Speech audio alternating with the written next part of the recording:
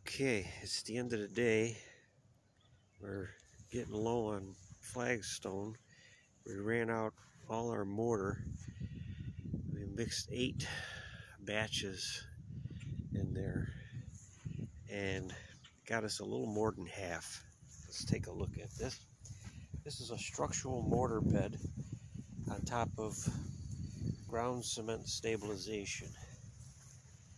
So it's not really going to go anywhere, but we are still going to pour a cement border around here with probably a pencil rod in there just to help things out. These are set in the mortar with fiber mesh in it, and we have to come back with another special grout and grout all this in.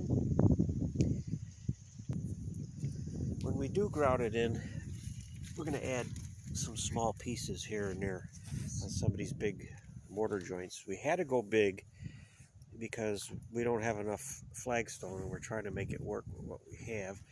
And it's a unique look, especially putting the smaller ones in.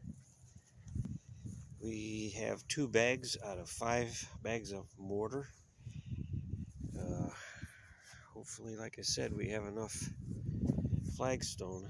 We got a small pile there for fillers. So we'll figure this out.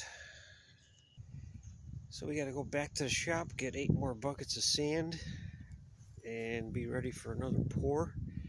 And gonna need more sand after that to make all the mortar that goes in there. Lots of fun. The real deal instead of stamped concrete. But it is concrete underneath. Making concrete great again. Thanks for watching.